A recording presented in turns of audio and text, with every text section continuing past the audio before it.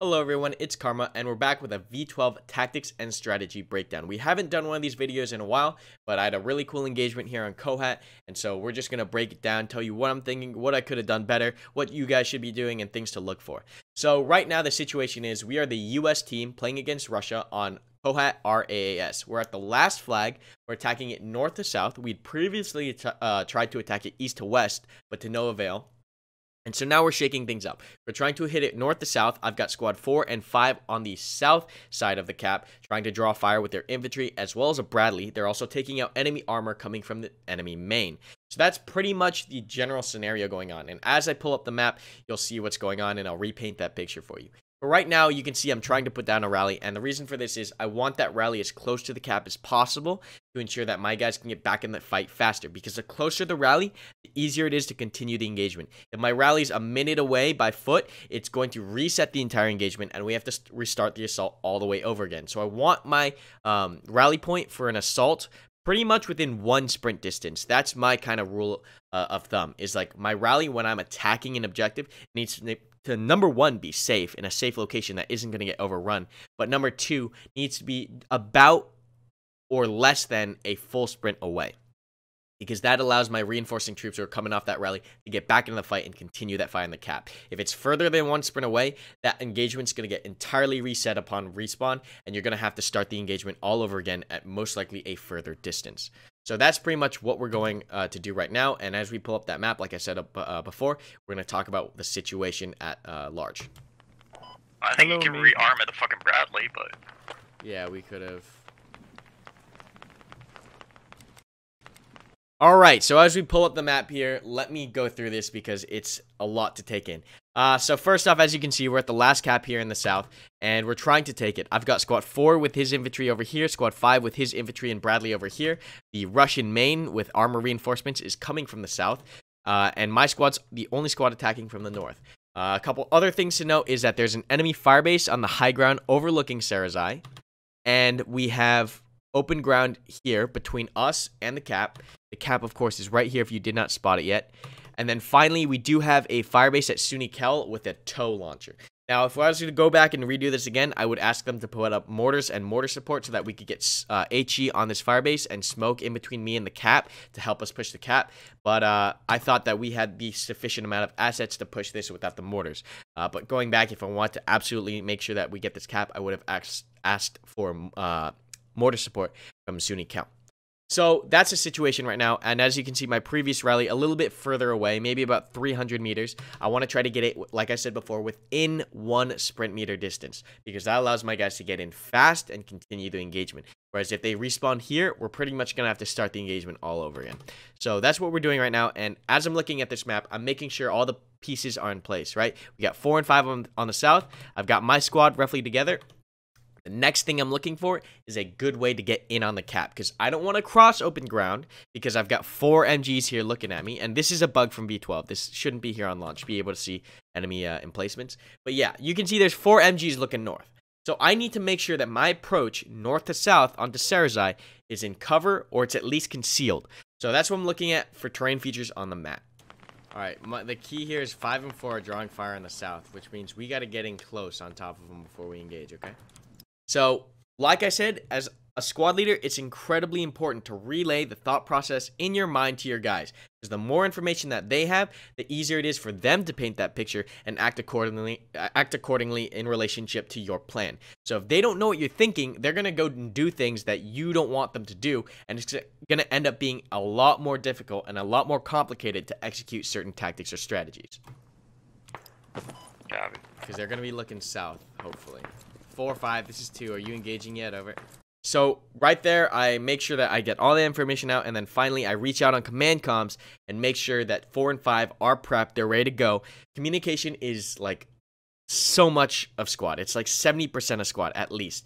If you don't talk, you don't communicate, you're gonna have a lot of issues, because you got to work with your squad, you got to work with your squad mates, you got to work with enemy or not enemy but other squad leaders. It's a lot to work. Fire missions, armor support. You got to learn how to communicate effectively and efficiently, because that is a big part of squad.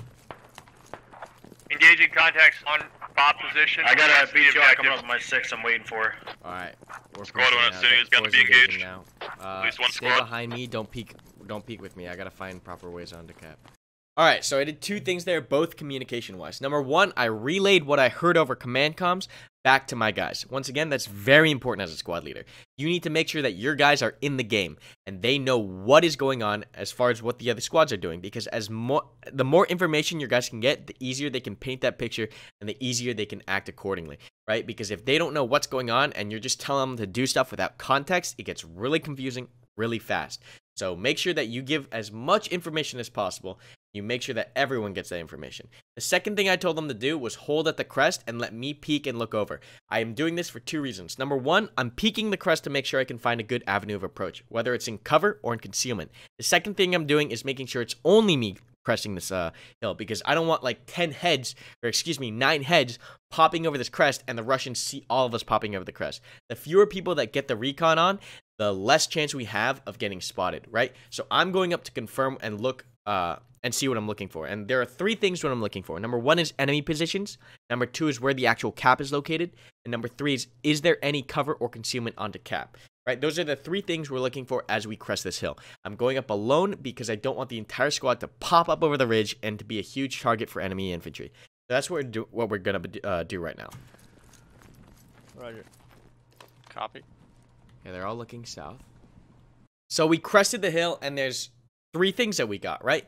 We see enemy MG1, enemy MG2. We've got a few enemy infantrymen up here on the ridge as well. The cap point is roughly down here. You can see the tops of the buildings if you're looking carefully. And the next thing I'm noting is that it's incredibly flat up here. There's trees and there's concealment, but it's incredibly flat, right? This right here, this is a dead man's land, right? With MGs with optics looking over this and overwatching this position, to push my squad across this open, even with these sparse trees, it would be suicide, right? And you can kind of see the tops of the buildings right here.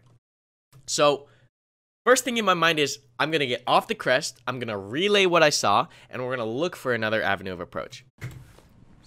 We can't go this way, it's too flat. We're going to keep rotating. So I tell them, we can't go this way, it's too flat, we're going to keep rotating, right? So they're in the game, right? I'm not just walking down the hill from a squad leader and moving on. I'm letting them know exactly what I'm thinking and what I'm doing, so they can be on the same page. Stay below the crest. Once again, making sure that they stay below the crest. Now, right here, a very important thing happens. Sonny, with his great eyes, manages to find an avenue of approach by looking at the map. Now, I missed this as a squad leader, and looking back, I should have inspected the map more carefully, but Sonny does a really good job of finding an avenue of approach. We can get in at a, So as you can see right here, if you look closely at the map, there's a little dry run on the northwest side of Sarazai. And Sonny spots this out to us, and we continue moving to that position. Meanwhile, I'm looking at the map, and squad 5 and 4 are making good progress on the south. So I know that the Russians have a lot of pressure on their south right now. there. Did you just ping that? Can you see that? Beware enemy logic. Yeah, I just close to friendly main south. Yeah, Mark. That right there. Possible thought. Wow. So cool. Is that the right click? On the map? On the map, I just like. So people always ask me, why do you pull the map up so much? It's because as a squad leader, you need to be aware of how close these guys are going, right? I get that comment a lot in my videos is, Karma, why do you pull up the map so much? It's because as a squad leader, half of your job is literally communication. The other half of your job is making the right decisions based on the map, right? Where enemy players are, where your guys are, where the cap is. Like, honestly, as a squad leader, you don't have to shoot a single bullet. Sure, it helps a bunch if you are a ace shot and you can put down a whole bunch of enemy players and you're good on the assets and everything like that. But honestly, I will take a squad leader that's great at communicating and using the map over a top fragger any day of the week.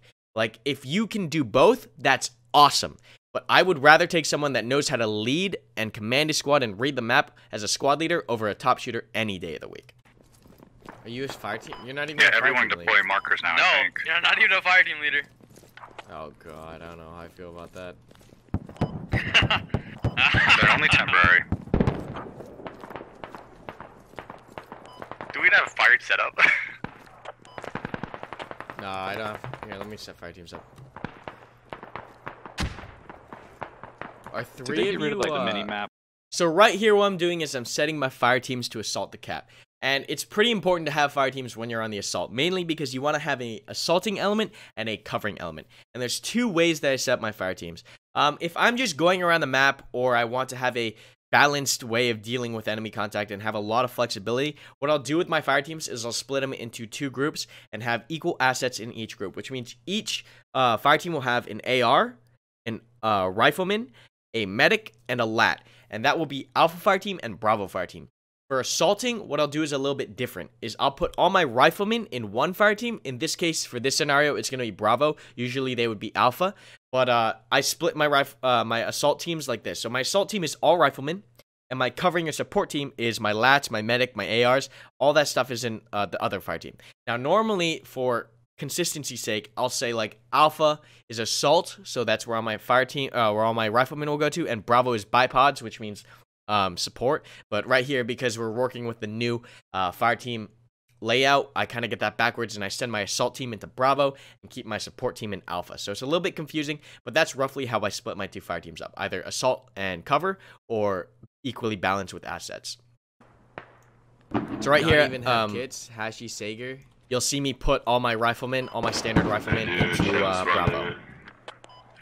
Now, it's kind of important to pick a good, competent fire team leader, because the fire team leaders are the ones that keep your guys on task. You'll give the original, or the overarching decision and strategy, but it's your fire team leaders that keep your guys on task and keep them pushing through and continuing on the same page. Because if you don't have a solid fire team leader to keep the guys in check, what'll usually happen is you'll give an order or you'll give a command, and what'll happen is they'll stay on it for the first couple of seconds, but then they'll get distracted, or they'll get overwhelmed, or they'll forget what they're doing. So the fire team leaders are there to keep them in line, keep them in check, and keep that momentum going that's in line with the squad leader's decision, right? So fire team leaders, you got to rely on heavily. You got to make sure that they're good leaders and making sure that they are in control of the fire teams that they're in charge of, because it's very important. If you have that missing link between the squad leader and the infantrymen, and you don't have that fire team connection, it's really hard to keep on top of these guys and make the higher decisions at the same time, because it's a lot of things you got to control. So looking here, I'm looking at Sunny, and I noticed that Sunny, I played with Sunny a whole bunch. I trust Sunny. Sunny's going to be leading Bravo. I look at my Alpha fire team, and I decide that, you know, I'm going to lead Alpha. I'm going to stay behind and cover, because if we have 5 guns covering and 4 guns assaulting, that's going to be more fire superiority and more rounds we can put down range to cover my attacking squad, or my attacking fire team, right? 5 guns over 4. You always want to have the covering element be a little bit bigger than your assaulting element, because you want that fire superiority. You want that ability to cover them as they move, and you can't do that with fewer guns. You can do it better with more guns. So the more guns you have, the higher chance that the assaulting team can make it to target. Maybe not. All right, Sunny, you're leading Bravo. Saw, dude. Yep. Alpha, I'll lead. I'm out. Yeah, you're Alpha. Enemy fob is on the south side of Sarah side Highland. Alright, bro, let's just fall behind Alpha, and then we'll kind of... So right here, we find that dry run. You can see I'm looking over to my left, and we got rock cover over here, rock cover on the right, and we got tree concealment within the ditch itself. Split off and Follow me. say something. Now you can see I'm keep trying for that rally, because I want to get that rally as close as possible. And this is pretty much the last jump off point for the rally, because past this point, it's going to be open ground and then the cap. So this is the closest I can get the rally without it being, you know, on the cap and risk it getting overrun. Conserve your ammo, only do well-placed shots. We're still weapons tight. Alright, so you can see the cap is right here within 50 meters. We got an enemy logi, and I remember that the enemy fire base is behind this rock over here. So this is the last spot. This is probably where I'm going to set up my support team, right? My covering team, and then Bravo with their riflemen is going to assault the objective and hit the compound through the trees. So a couple things is making sure that my guys know the ROE. I told them weapons tight. The reason why is because if I start having guys pop off shots from this location, Russia looks in this direction, and now my assault team is going to get caught in the open as they push across. What I want is my Bravo assault team to push across fast. If they hit engagement, then Alpha can react with supporting fire. But if we engage before that assaulting team pushes off, then they have to cross open ground in enemy fire. I want my assault team to get across open ground as far as they can before they get engaged. We can need some help at City. Alright, Alpha on me. We're going to cover Bravo. Bravo, get into the compound southeast. Go. So there's a mistake I made here, but I essentially tell the squad what I want to do. This is the last spot we're at. Alpha is going to cover from here because it's as far as we can get and as close as we get to the compounds without getting into the open. So I tell Alpha we're setting here, we're covering Bravo. Bravo is going to loop behind me on my left into the compound. Now, the one mistake I did, and if I could go back and do this differently, I would do it differently, is I did not check the MG bunkers or the enemy position before I sent Bravo in the open. This is a big oopsie, right? This is a big mistake because I did not check how many guns were looking this direction. I went off the previous information from like 5 minutes ago when they're all looking south, right? So I'm using that information and I'm assuming that they're still looking south, which is bad. I shouldn't have done that. I should have checked with my eyes one last set. It would have taken like 2 seconds before sending Bravo into the open. And this is a very costly decision, right? So I tell Bravo to get in the open. They start moving in the open, which means I need to get eyes on enemy positions, right? So I start doing that. I'm doing that. Bravo, move. And unfortunately, the first thing I scope in on is a Russian soldier in the MG pit. So luckily, we have that support element set up, so we're able to engage this thing ASAP. But it would have been nice to have guns on it ready to go before my guys even push into the open. But this is why it's so important to have a covering element and an assaulting element and not to push the entire squad into the open. Because if you're all moving in the open, you're all caught with your pants down. Whereas right now we have a supporting covering element that's ready to engage anything that hits Bravo. So Bravo starts taking a lot of fire, but because I and my fire team are in place, we're able to put shots on this MG gunner as fast as possible. MG bunker's hot. Get him out of the MG bunker. He's out. Alpha, keep going. Bravo, keep on going. Bravo, keep on going. Bravo, keep going.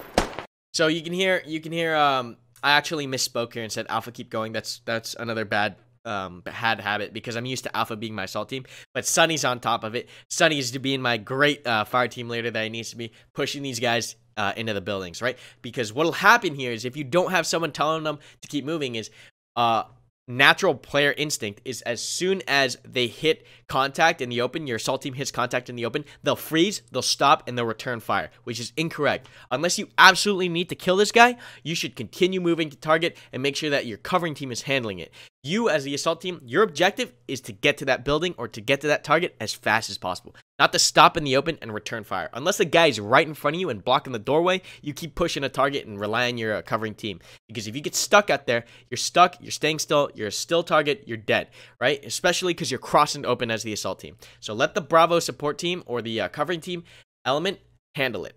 Enemy ab and So, like I said, Sunny, great job for keeping them on, keeping the gas on the pedal, keeping them pushing across the open and into the compounds. You got to make sure that you keep tight control over your guys because, once again, these aren't soldiers that we're playing with, right? These are average gamers, right? They get distracted, they forget things, they freeze up, they have their own, desires and will to do random things. So it's important as your fire team leader and your squad leader keep tight control over you guys. And that's why I repeat myself so much over the squad comms, is because these guys aren't trained to listen to orders, right? It's easy as a person watching the video to hear what I'm saying and understand what I'm saying, but when you're in game, you're playing, you're shooting at targets, you're talking to other guys, you're trying not to get killed, you got 100 other things in your mind, my voice will slip right past you, which is why I repeat it. You need to be annoying sometimes over command comms or squad comms to make sure you get heard, because these aren't trained soldiers who are ready to listen for commands. These are just average people playing a video game. So it's making sure that you get your shit across so that your team and your squad gets things done. radio are accurately marked southwest of Sarasai Highlands. Go to the compound, Bravo. Go to the Bravo, keep going, Alpha cover. 71. So Sunny and I just making sure that we keep on these guys, making sure they don't get distracted. They're not getting bogged down. They're not getting stuck, right? Making sure you keep the momentum up. That's so important because the momentum is easily lost when players start getting distracted or, breaking off from what they're supposed to do. How many of you guys make it in? So I'm looking right here. We're scanning. It looks clear. Now I'm getting the important information of how many of my guys actually made it in, right? Because the thing is, like, if we got absolutely shredded, I need to rethink this. If we got in and cleared the compound, that's a whole different scenario. So I'm asking what's going on in the compound. I need to know so I can react accordingly. And the information I get back is that 2 are alive, but they cleared the compound. So I know that the cap is now clear. I know that the South Hill is now clear, or relatively clear. And I know that we have only 2 guys in on cap. So my next decision is to get more bodies in the cap. So I start sending my fire team Alpha across into the compound. Because what I need to do now is stronghold that point. They need to hold tight angles, and they need to make sure that they're on the cap, holding the cap. Because They can't get distracted at this point. We only have 2 guys on the cap. We need to lock down the actual compound. So that's why I make sure that they do, and I start sending Alpha across as I cover, right? You always want to have someone covering. Because I have the ACOG, I chose to cover Alpha as Alpha crosses, right? So that's what we're about to do. Alpha's crossing. I think 2 of the Bravo players. All right, Alpha, get in there. I'm covering. I'll get in last. Alpha, go. Alpha, go. I need a medic. So right here, right? We talk about distraction, right? Look at this guy, right? The order was to stay inside the compound, right? And I said it how many times, right? But people get distracted. They'll push fobs. They'll go for kills. They'll go for whatever. But right now, what I need is the only few guys, you know, like 3 guys in my squad who survived, to stay in the buildings on the cap and hold the cap. So you guys wonder why I repeat myself so much. This is why I repeat myself so much. Get inside the buildings, Bravo. What the fuck? Alpha, get in the buildings. The buildings, not the I got fob. a 30 mil up too. 30 mil up there too. Because people just don't listen, unfortunately. It's I wish they did, but they don't. Get in the buildings. I hear a vehicle. All right, so everyone who's up is now in the compound. As you can see, the compound is right here. It's a very small compound. I know that we can hold it with, 3 or 4 guys. There's only like 3 entrances. So as long as my guys are in there and holding tight corners, they can hold the cap. So right now, pretty much mission accomplished. As I sweep left here and I scan these hills, there's no enemy contact within, 100 meters. And I can make sure that so long as we hold the windows and doors in this compound, this is all open ground surrounding it, we can pretty much hold the cap. Especially because there's this huge MSR on the south side of the cap, which means that crossing this, especially when we're looking at it, is pretty much impossible. So that's pretty much how we took the cap. Of course, big thanks to Squad 4 and 5 for hitting the fob from the south. 4's infantry did a great job distracting the Russian squad that was on that fob. And then 5 squad with the Bradley intercepting enemy BTRs and armor coming from main. It was a team effort, right? And you can see how as a squad, even down to the individual soldier, how all these decisions and actions that you make as an individual really affect the game, right? Because it all comes down to the team effort. Every single person and every single fire team leader, every squad leader, they all need to make the right decisions, communicate, and control their squads in order to get things done efficiently. You can't lone wolf or play this game alone without and have a great effect on the game. You need to make sure that you're communicating as much as possible to have the best experience. So I hope you guys learned something from this. The rest of this video is just me going around and medicing up the rest of the squad and getting the rest of the guys on cap, and then we all just sit in the point. So there's not really much I can talk about as far as that. One thing I will say is that when you do get on cap, this is a nice, this is where you go from here. The next step is when you get on cap. Now, number 1 thing is that you stay alive. So what that means is holding tight angles. And what I mean by that is you're engaging targets that are coming in within doorways within 10 meters. You're not looking for the 300-meter headshots, right? Because if they kill you at 300 meters, all they've done is taken one of our players off the cap, and all we've done is killed some random player 300 meters off the cap. And to take the cap, you need bodies. So that's a lose for us. We need to make sure that we're only engaging players on the cap and players that we have the advantage on, which would be players pushing fatal funnels or coming through doorways. So that's what I mean by hold tight angles, or when I say strong point of location, it means just lock down that building. That's all I care about. 1 building, 1 doorway, 1 window. That's it. Don't try to engage targets 300 meters out, because you lose that fight. If you kill them, that's not as big of a hit as if they kill you, because you're on the cap. You're capping this. I need bodies here. They can flood in from 300 meters all they want, but until they get in the door, they're irrelevant to me, right? So that's pretty much this V12 breakdown. I hope you guys did enjoy this video. We got a lot more like it coming up soon. I really do enjoy doing this because it helps me spread the knowledge among the player base, and you guys maybe learn something. You guys find this entertaining, and so on and so forth. But thanks so much, guys. I got a couple more V12 videos coming up. Remember, we have that new merch in the merch shelf down below. We're streaming on YouTube and Twitch. YouTube's on Monday and Wednesday. Twitch is on Tuesday, Thursday, and Sunday. We have that new Twitch sub button as well. And then finally, Karmakut 2x3 patches on patreon.com, as well as sending key tags. Thanks you so much for watching, guys. Hope you guys did enjoy, and we'll all see you in the next one.